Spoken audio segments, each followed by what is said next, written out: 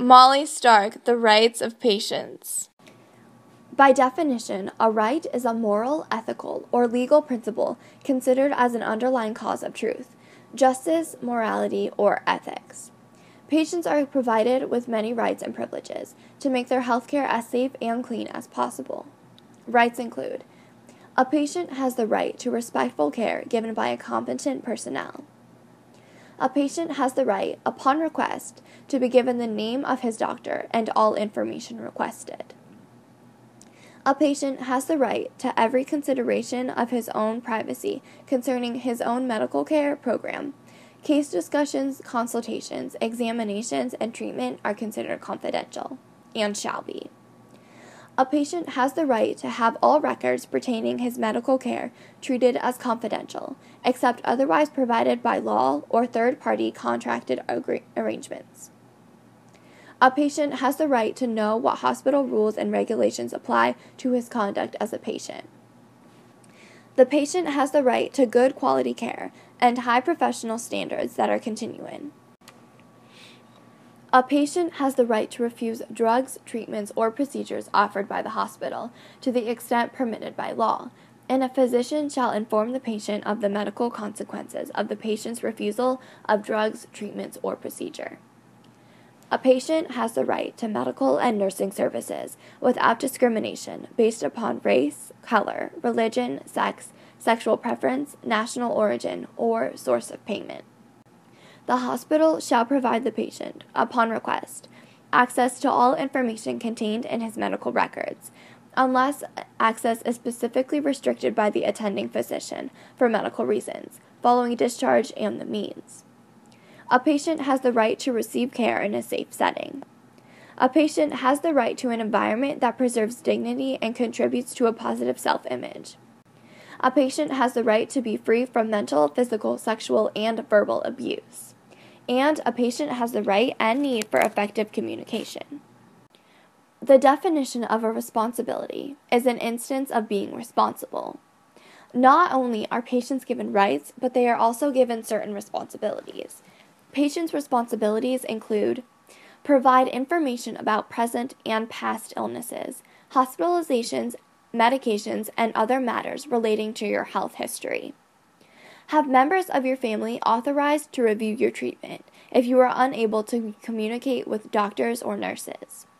Decide and appoint a surrogate to make healthcare decisions on your behalf to the extent permitted by law. Ask questions if you do not understand directions or procedures. Report safety concerns immediately to your doctor, nurse, or any healthcare support staff. Benjamin Rush, also known as the father of American psychiatry, believed that mental diseases were caused by irritation of blood vessels in the brain. His treatment methods included bleeding, purging, hot and cold baths, and mercury. And he invented a tranquilizer chair and a grater for psychiatric patients. He published many medical papers and gave medical lectures to physicians and students.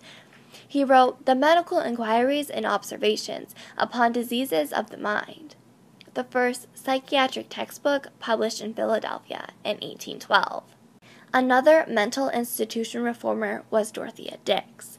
She was an educator who successfully opened 32 state hospitals. In 1841, she discovered mentally ill patients contained in inhumane conditions. She dedicated her life to help the mentally ill.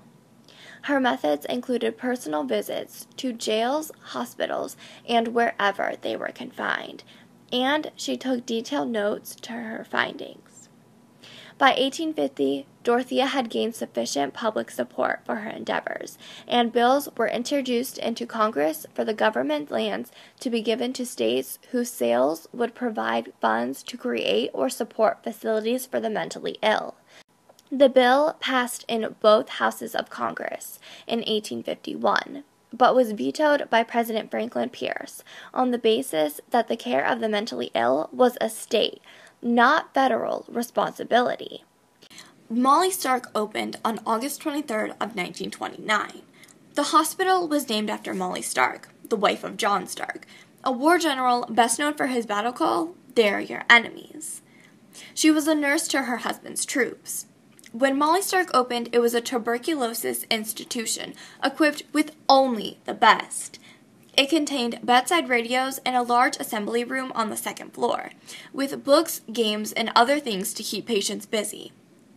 The children's wing also included a schoolroom and playroom.